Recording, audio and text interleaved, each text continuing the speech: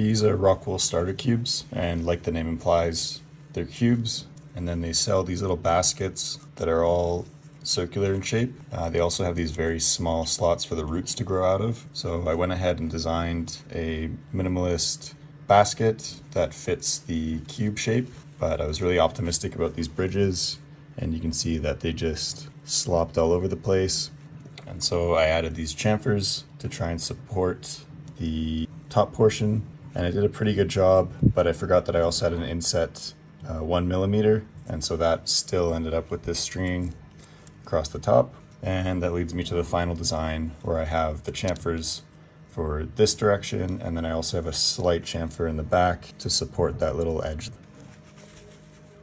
And now the roots have a ton of space to come out the sides and out the bottom, and they aren't restricted like this one.